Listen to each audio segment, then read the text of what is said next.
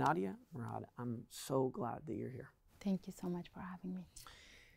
Surviving that kind of pain and trauma must be so debilitating and destabilizing. How did you turn that kind of pain into action? It was definitely not something that I planned for, but when I survived ISIS captivity, so many of my family members were still in captivity. My nieces who were younger than me were left behind, and as I made it to safety, I felt responsible. I felt guilty of surviving while my friends, my family members didn't. And I had to do something. I was thinking that if I tell the world my story, they will act and rescue other women and children, and then I will go back to my family. But it was not like that. People were looking at me differently because of ISIS use of sexual violence against Yazidi women. But despite the shame and stigma, I didn't give up. And my brother was very honest with me. He said, I don't guarantee you that I will be able to protect you. We are displaced, we don't have anything. And you know how difficult it is to talk about sexual violence. But I also knew that silence on that subject was not a solution, and that the world needed to hear my story.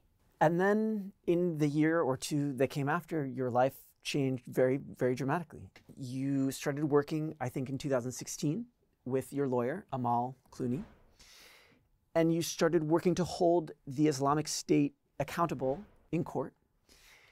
My understanding, though, is that The Hague hasn't had jurisdiction over Iraq and Syria. How has your fight survived the complications of geopolitics? Well, it's been very complicated.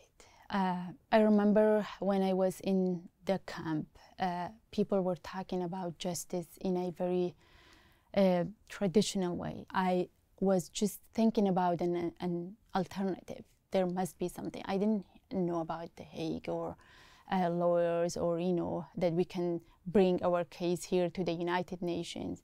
And then I met Amal, and she explained many things to me, and she's so inspiring. She has helped me to just know that there is another chance to, another way to have justice, to achieve justice. But also you have countries in Europe and other places that they don't want then to bring their own citizens back and hold them accountable.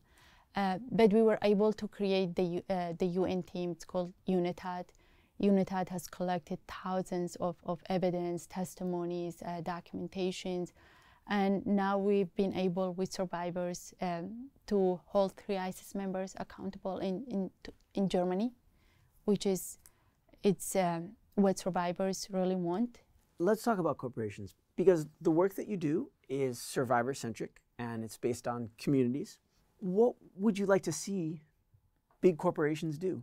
I think they can help in so many ways. Because, for example, with my initiative, I started Nadia's initiative because when I was displaced and I saw, people in the camps, hundreds of thousands of people, then I was able to move to Germany with my sister.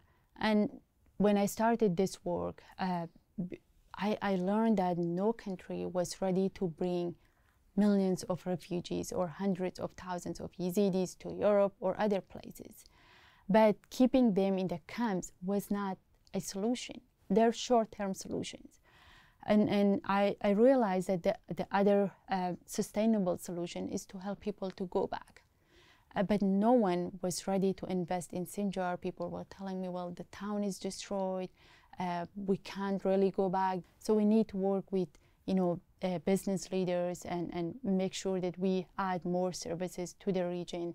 For example, we are about to open first ever women's center in the region, and I would love someone to help us how to bring training projects for women, and it's not always the politicians that do the best.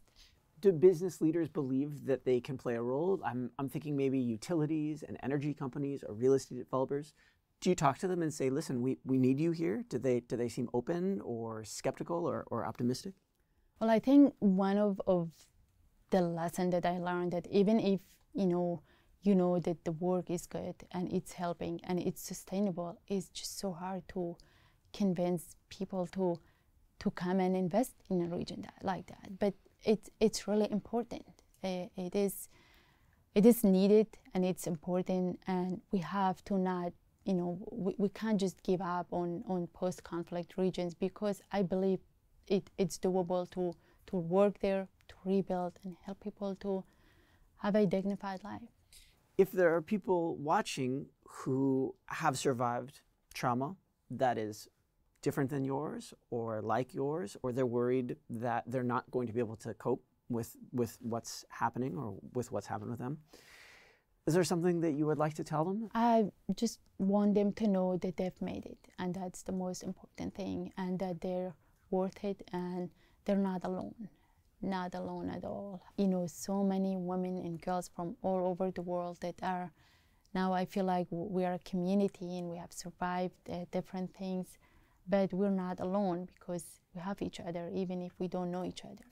I'm really grateful that you were here and that you share your story with us. Thank you so much. Watch the Business Week show Thursday nights, 10:30 Eastern on Bloomberg Television, or 8:30 on Bloomberg.com, or the Bloomberg app on connected TVs.